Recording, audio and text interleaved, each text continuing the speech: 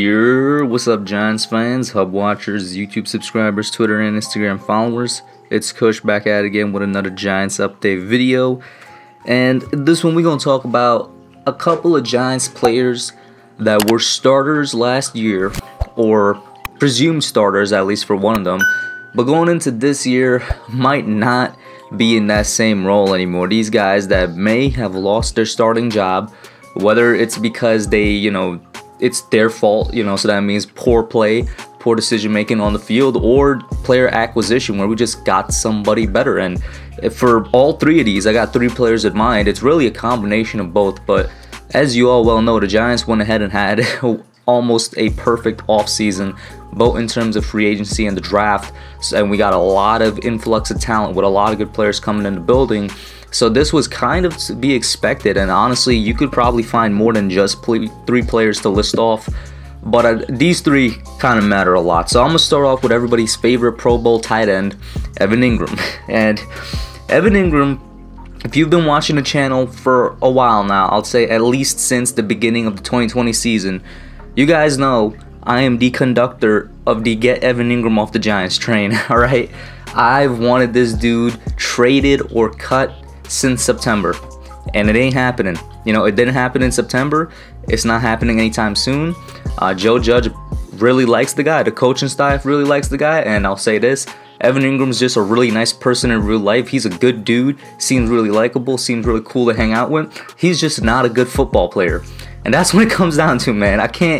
I won't even get into it, but if you watch the channel for a while, you know how I feel about Evan Engram. If I could trade him for a bag of chips and a Gatorade, I would. But he's here to stay, unfortunately. And the reason why Evan Engram may lose his starting job is quite simple. We got a better player, in my opinion, and I did a whole video on this last week. I'm going to put the I link, it pops up in the right-hand corner right now, so you guys check that out. Kyle Rudolph is a better tight end than Evan Engram. No matter which way you slice it or dice it, you go career-wise, Kyle Rudolph absolutely smashes him. You want to go recently? Yeah, does Engram got some receiving stats on him? Sure thing. But what does Kyle Rudolph have on him? Great blocking and sure hands. Kyle Rudolph ain't dropping a football if you're passing it to him, especially if you're wide open with open space for basically a go-ahead first down, potential touchdown win against the Eagles. Kyle Rudolph does not drop the football. That's what he's most known for, and I'm not going to get too much into Kyle Rudolph himself because, once again, there's that whole video. I'm going to let you guys go check that out. But Evan Engram, it's a combination of both, but I really do think Kyle not only is a better player, but he will better fit what Jason Garrett wants to run. Jason Garrett is more used to the traditional type of tight end, which Kyle is, and the Giants themselves haven't had a traditional tight end in a really long time.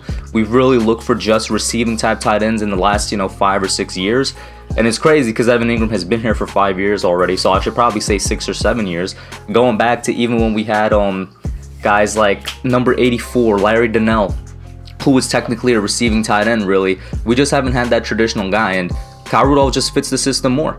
So, and Engram, I mean, it's not much of a stretch to say he could lose his starting job, or maybe, it's something where he still has the title of starter, but Rudolph ends up getting more snaps, and even then, I'll consider it fitting this criteria.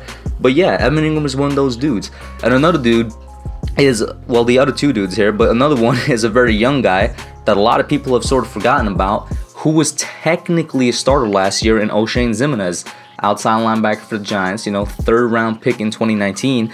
Now, let me say what I mean when I say technically a starter. Because last year, our starters at outside linebacker, I think, were Kyler Fackrell and Marcus Golden going into the season. Actually, no. I think they were Lorenzo Carter and O'Shane Ximines.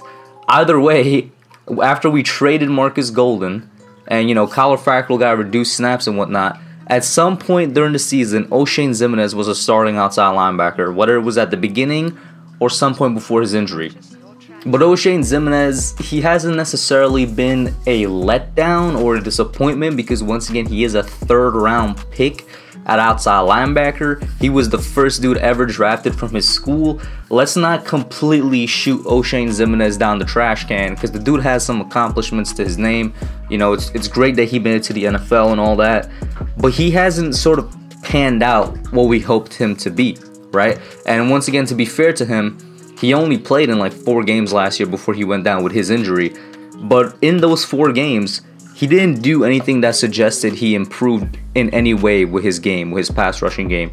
He looked exactly the same as he did during his rookie year, which is a bull rushing, power rushing type outside linebacker that doesn't really have the bull rush or the power to effectively do it because of his size and just actual strength. And a guy that doesn't really have any finesse moves, that isn't too good in coverage like an outside linebacker should be, especially in the system that the Giants run. And a guy that really has a lot of work to do if he's trying to be a starter on this team. At the end of the day, I think O'Shane's going to end up being either a role-playing outside linebacker, or he just might end up, falling through the cracks, ending up on the waiver wire or whatnot. And a lot of people have compared O'Shane and Carter to each other, and I don't really see the comparisons. Even before last season started, people were saying, oh, O'Shane had a similar rookie season to Carter. And the only way they were similar, I think, was in terms of stats, where O'Shane had 4.5 sacks in his rookie season. He did follow it up in 2020 with 0, but once again, 4 games. And also the Giants had a very weird rotation at outside linebacker for most of the season. And in Lorenzo Carter's rookie year, he also had around 4.5 sacks, I think. But the difference is when you look at the actual game, you turn on tape and you see what these guys are doing. Lorenzo showed a lot more potential in the pass rush game, and he was definitely better in the run stuffing game than O'Shane was. And that's why last year when I made a video suggesting that Lorenzo Carter would break out, and to be honest, he looked like he was well on his way to breaking out before the Achilles injury, it's because I saw this potential. I saw the coaches that we hired and what they could do with him. I don't see that with O'Shane. I think O'Shane is he's meant to be a rotational guy, and it doesn't help the fact that our number 1 outside linebacker, in my opinion, was Lorenzo Carter, and then we went in the draft and we got a far superior player in Azeez Ojulari. O'Shane he's gonna fall back in the depth chart. Even if a guy like Afidi, who has potential to play on the edge, sometimes if you toss him in as a potential outside linebacker, Lorenzo and then Azeez also ahead of him, O'Shane just once again continues to fall back into the depth chart. And he's definitely, I think if there's a guy on this list for sure that won't be a starter, it's gonna be O'Shane Ximines. And then to close out the video with the last guy on the list, and this guy has been, people have taken away his starting title before the offseason even began. Before the 2020 season finished, people have kind of pegged it that Darius Slayton wasn't going to be a starting wide receiver for this team anymore, and I kind of disagree. But first, let me talk about why people say that. It's because they had way too high expectations for this dude. Now, a lot of people don't realize he actually had a better sophomore year than he did his rookie year with the Giants, and the guy probably had the quietest 700-yard receiving season for any wide receiver I've ever seen, because people just kind of gloss over the fact that, hey, he had 750 receiving yards in 2020. That is not anything to sleep about. Now, did his catch percentage decrease? He went from 57 to 52%. Yes, it did. Now, did his effectiveness, and what I mean by that, his impact on the game decrease as well? Definitely. In his rookie year, he had 8 touchdowns as opposed to the 3 he had this year, and I think he didn't have any touchdowns until like week 8 or something like that, or he had that 1 touchdown against the Steelers, and then he didn't have any again until after week 8, which was kind of a crazy stat. But what we have to realize is 2 things. 1, teams now had tape on Darius Slayton, so he couldn't really go off against them like he did last year, but once again, statistically speaking, he did have a better year. And 2, the corners he was going up against. Now, we did have Golden Tate on the outside as well, but Darius Slayton was facing more number 1 corners this year than he was in 2019. And now with the upcoming year coming about, and I know we drafted Kadarius Toney and we signed Kenny Golladay. Obviously, Kenny Golladay is going to be the number 1 outside wide receiver right now. That alone takes off a lot of pressure off of Slayton, and I don't think people should automatically peg Kadarius Toney as a surefire starter just yet. He does have a little bit of learning to, and I do think in 1 year from now, he will be a starter and he will be our second best receiver, but not right off the bat.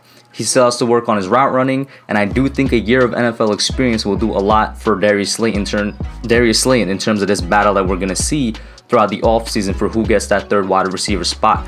Now, I'm not shocked, or I won't be shocked if Toney wins the job, but I don't think we should rule out Darius Slayton right now. I think just the signing of Kenny Golladay alone is going to tremendously help this guy.